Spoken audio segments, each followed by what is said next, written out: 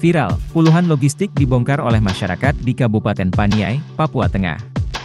Menyikapi hal tersebut, Divisi Sosialisasi dan SDM KPU Papua Tengah, Oktavianus Takimai mengatakan, pihaknya sudah mengecek semuanya ke KPU Kabupaten, dan semua proses pendistribusian logistik telah berjalan dengan baik hingga ke distrik.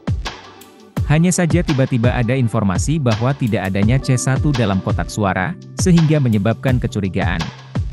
Saat ini, diakui KPU bahwa kondisi di Paniai sudah kondusif. Dia juga menyampaikan, dengan semua kejadian yang terjadi, tidak menghambat keberlangsungan pesta demokrasi 5 tahunan di provinsi ini. Selain itu, Oktavianus juga menambahkan, terkait pembakaran kantor distrik Baya Biru, persoalannya sama persis dengan pembongkaran logistik. Sementara itu, Kapolda Papua, Irjen Pol Matius De Fahiri pun menyayangkan kejadian tersebut. Untuk menangani masalah tersebut, ia pun memastikan akan mengirim tambahan personel ke Paniai.